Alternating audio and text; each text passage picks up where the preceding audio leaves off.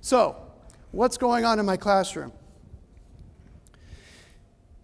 Educational results. My entire math class is gamified. This is what I mean. I've got rewards, I've got levels, and so on. For example, every quarter I give an MP3 player to the top students, so all the high achievers are really pushing for that. Students level up. We have 4 math classes. I teach the high math class. If kids do really well on the district benchmark tests, they level up to the next math class, to get to my math class where it's fun. And they're all killing each other to get there.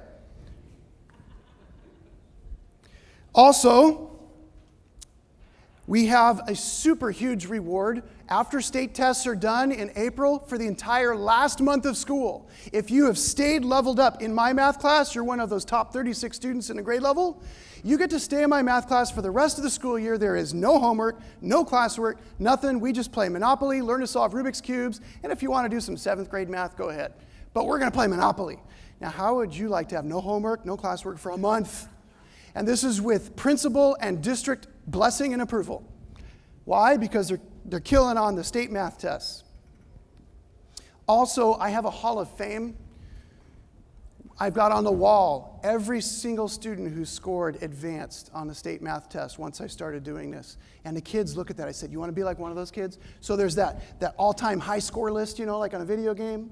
That's on my classroom wall. The kids want to be on that. Well, here's what happened with the data. District benchmark tests. We're setting record scores all the time, killing that test every 6 weeks.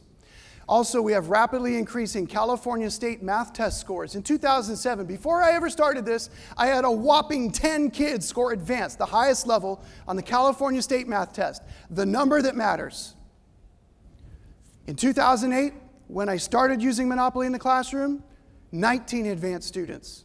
2009, 27 advanced students. 2010, 37 advanced students on the California state math test. I think it's working.